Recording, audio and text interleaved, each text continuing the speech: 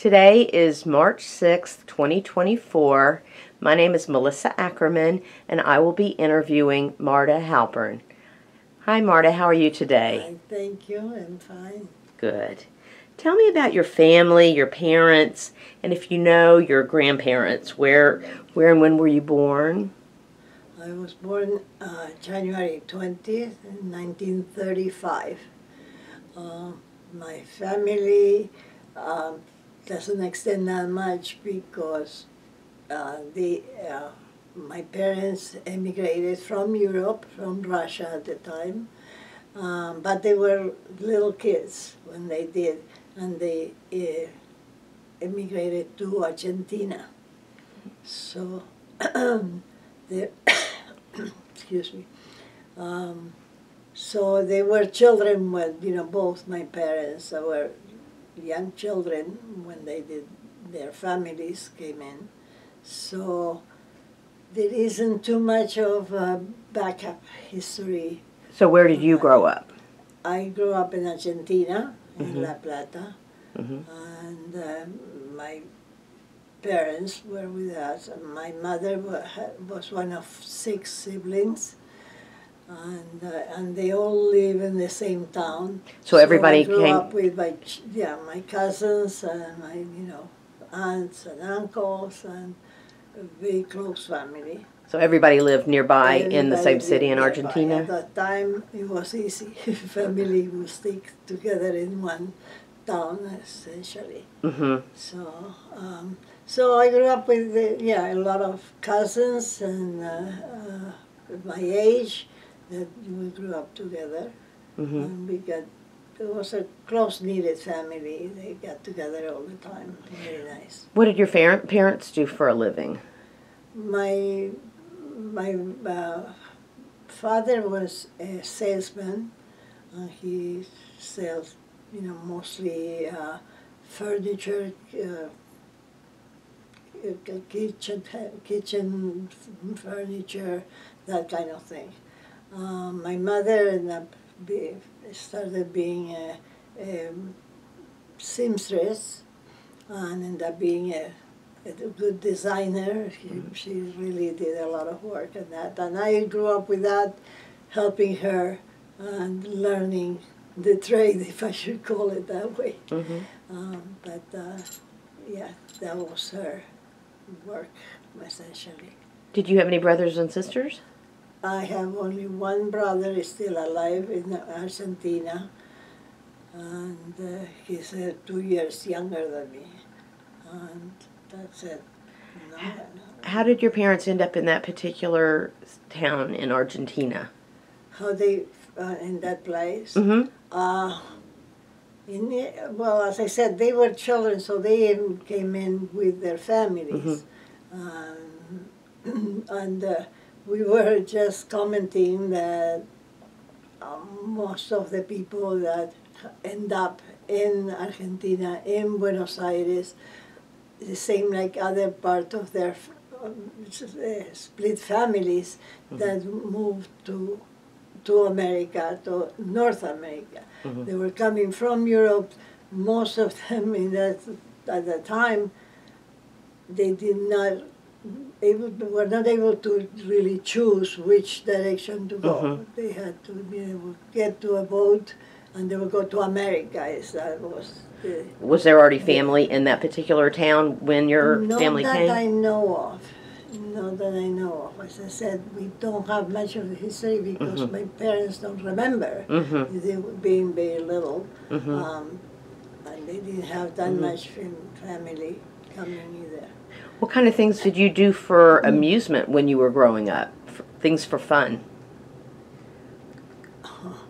We'll go to the movies, I remember. We'll play with children plays.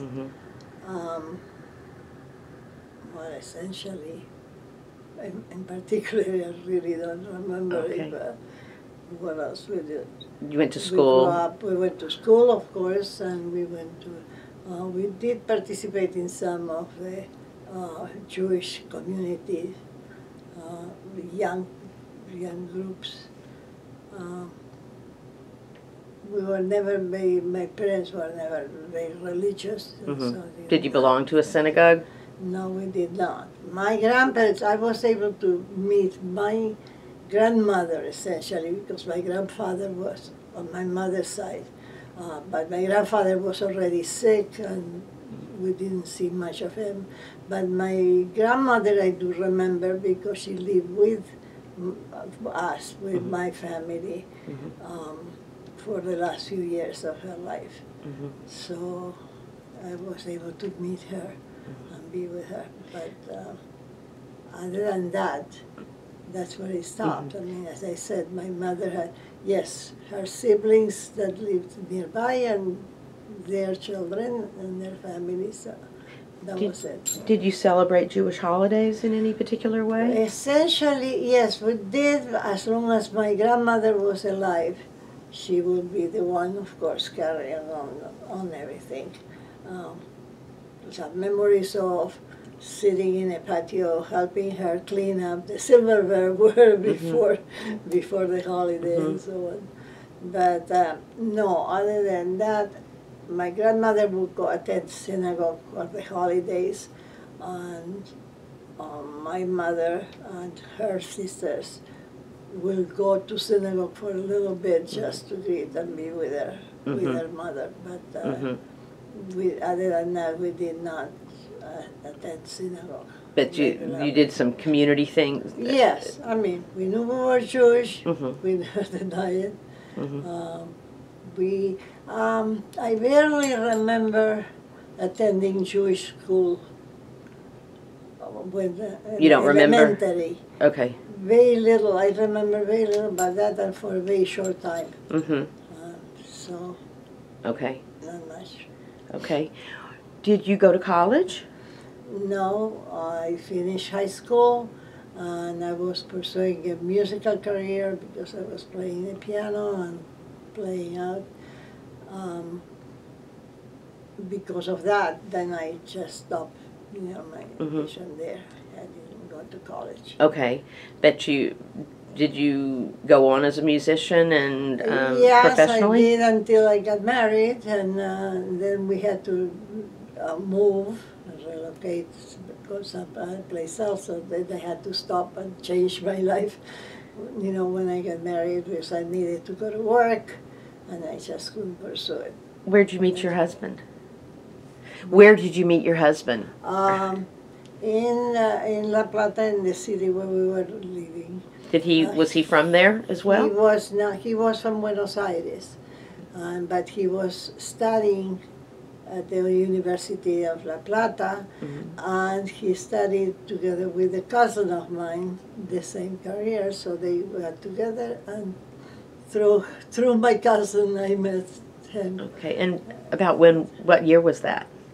What year? Do you remember? 1950. Okay. Somewhere there. Okay, so how long did you go out before you got engaged? 4 years, and then we got married. Okay. Yeah. And you got married? In 1956.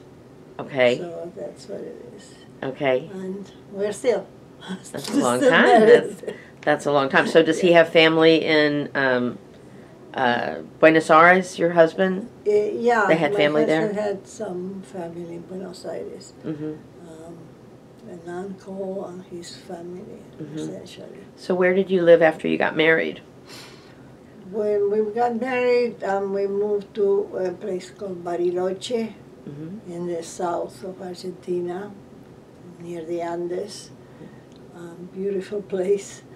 And because he was following a career in physics in an institute of physics there, and so he needed to live there. So we got married and we moved there. And you said you had to go to work. What kind of work did you end up doing? I ended up working in an office, in a transportation office. And that's nothing special. Okay. Did you have a family? Did you have any children? Well, I had one baby there, almost at the end of his career in physics. And we traveled from there with the baby to Germany, where my husband did his PhD in Germany. Mm-hmm. So we lived in Stuttgart for 2.5 years, Mm-hmm. and went back to Argentina. Okay. So, well, after that, as I said, we lived in Argentina until we moved to the States. And when did you? Yes. Okay. And I had 2 more children before that. Okay. So how many boys and girls? I had 1 daughter, which is the one who lives here, Mm-hmm. and 2 boys. Okay. And what did they end up doing in their lives to keep you busy? They are doing really well. Mm-hmm.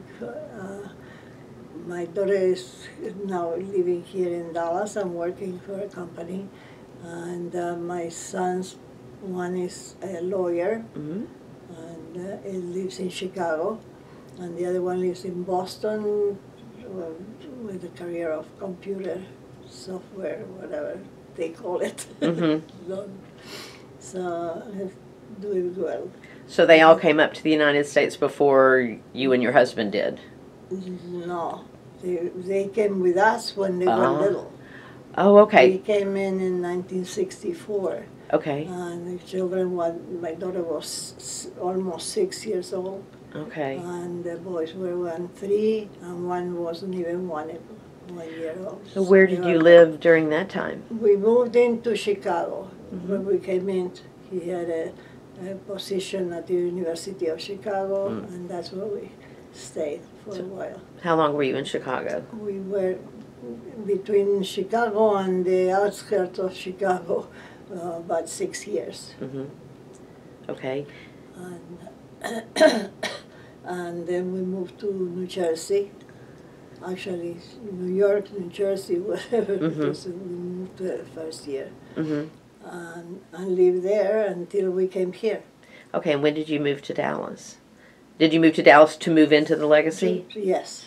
Oh, okay. Yes. And just, okay, my daughter's doing, of course, that they wanted us to move closer to one of them. Mm-hmm. So that's why we're here.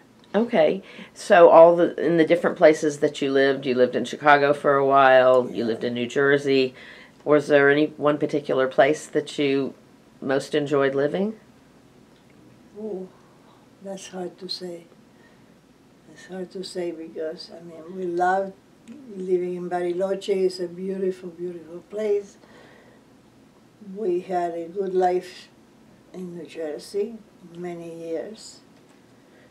I don't know that I could point at one particular place that was. So were your children mostly raised in all those places? Okay, so you moved in different places with the children, and they grew up. Yeah. In the different cities, did you belong to synagogues or get involved in any different organizations? Yeah, well, in New Jersey at some point, we got involved through our children. Mm-hmm. Believe it or not. We were not religious, we were not, but first, my daughter got very interested in Jewish studies when she got into college. Mm-hmm. And she involved herself in that, and she decided to join synagogue and so on later on. My younger son got involved as a in a youth group for the synagogue. Mm-hmm. He really, again, became a little more, involved in Jewish activities, and especially the younger kids and so on. So, of course, they dragged us a little bit more into that. But we were not raised and too much into Jewish religion or. But they've kind of dragged you into it because of their activities. We could not, expect not to be involved when they were doing. When my youngest son was named president of the youth group, so we couldn't just deny that we are involved. Oh, absolutely. Were any of your children, did any of them have bar mitzvahs or get confirmed? Well, as I said, my younger son was the one, because the middle one was never very involved in that. But, what was I? I was asking Yeah, if he there got was bar mitzvah. By the time when he was almost 16, he decided to get bar mitzvah on his own. Where were you living at that point? In New Jersey. Okay. In New Jersey, in Teaneck. And it was a Reform synagogue. They had a group that were doing mitzvahs, the mitzvah corps, that they were doing that kind of thing. And being there, one day he came back and decided he wanted to be bar mitzvah. So he started studying. We had and nothing everything. against it. So, we supported him, and he did it. So, so you have some grandchildren? Yes. Tell me about All them. grown up. So, and as a matter of fact, the grandchildren grew up a little bit more involved for different reasons. The older one, her father was more religious into that, so she grew up a little bit more in New York City. And she got bat mitzvah, and the children from my younger son, who was the one that got more into Judaism, also got bar mitzvah. In fact, the younger one had a bar mitzvah in Israel. We had a chance to travel. And see So them the whole and family do went to it. Israel? Yes. So we did it. That's about it, as I said. So how old are the grandchildren now? The oldest one is 33, and then there are two that are 28. One of them is a doctor in Boston, and the other one lives in Massachusetts. And the two boys, the younger ones, I mean, that grew up and they're working, doing whatever their jobs are nowadays, which I don't understand much. Do you get to see them? Things. Do you get to see them very often? Well, as a matter of fact, one of them was here until yesterday, came over for the weekend to visit. He lives now in California. I'm working on a job very well. I'm doing very well. So, yeah. And now, since we're here, it's a little bit more difficult. It was easier when we were in New Jersey because everybody will pass by either New York or New Jersey, and it will be closer. Do you make it? Have you made it back to Argentina very often? Well, we used to go every year until the pandemic that we just, cut the whole thing. But we ended up going back last December. You still have a lot of family down there? I have my brother who unfortunately is not well, and that pushed me to make a decision and said we have to travel. It's a little bit more difficult to do it now. We did it for years when we were younger. Now it's a little bit more difficult, but we made the effort and did it. And we spent almost a month there. So. Oh, okay. Have you traveled much aside from that? Do you like to travel? Oh, yeah. We love to travel. What are some of the places that Yes, we did. A lot of travel. Where did you like going? Well, we did a lot of very nice trips. I mean, you name it. We went to Europe. We went to... Did you like to cruise, or did you like to do land cruises. trips? We did a couple of 2-3 cruises. We travel with friends, and we, by car. It all depends on, a lot of different things. So did you have any special hobbies that you've enjoyed during your life? Music. You still play? No. I should say no, because I haven't played in a few years, and now I was able had to get rid of the piano, which is still, luckily still in the family, but we couldn't bring it here. So. Do you enjoy going to symphony? Yes, a lot. Do you get to go Yeah. often while you're here? Well, while we are here, we just had a chance to do it twice. Once we went to the opera because friends invited us, and then lately last weekend we went to the symphony. And yeah, I hope to start getting engaged a little bit more into that would be nice. into the concerts and so on. I love that. Is your husband musical? He is not really musical, I wouldn't call it, but he loves music. He enjoys He going, enjoys classical listening. music. Well, that's So, okay. except now he really is very upset because his hearing is very not Not good. as good as it was. So he's suffering tremendously. in I'm that. sorry to hear that. So, how have you adjusted to life here at Legacy?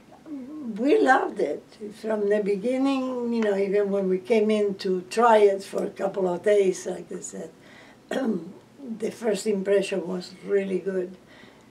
The people, the atmosphere, and so on. You know, we loved it. You made a lot of friends, and We are, and it's easy to make friends. You know, here because everybody is so friendly and so welcoming and so on.